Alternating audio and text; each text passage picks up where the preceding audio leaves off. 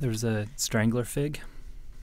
You can imagine that rainforests are places where it's hard to get started as a plant, like a seedling growing from the forest floor. There's not a lot of light.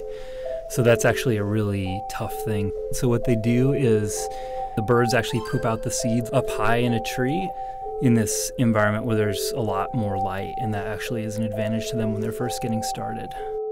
And then once they kind of get going, they start sending roots down, and the roots will grow either down the trunk of the host tree, or if they're like out on a branch, they'll just go straight down through the air. And once the roots reach the ground, they can start to get bigger a lot faster, and they'll actually start to grow around the host tree, and eventually they will basically girdle it. So in most cases, plants with a strangling habit will kill their host tree and then kind of take over.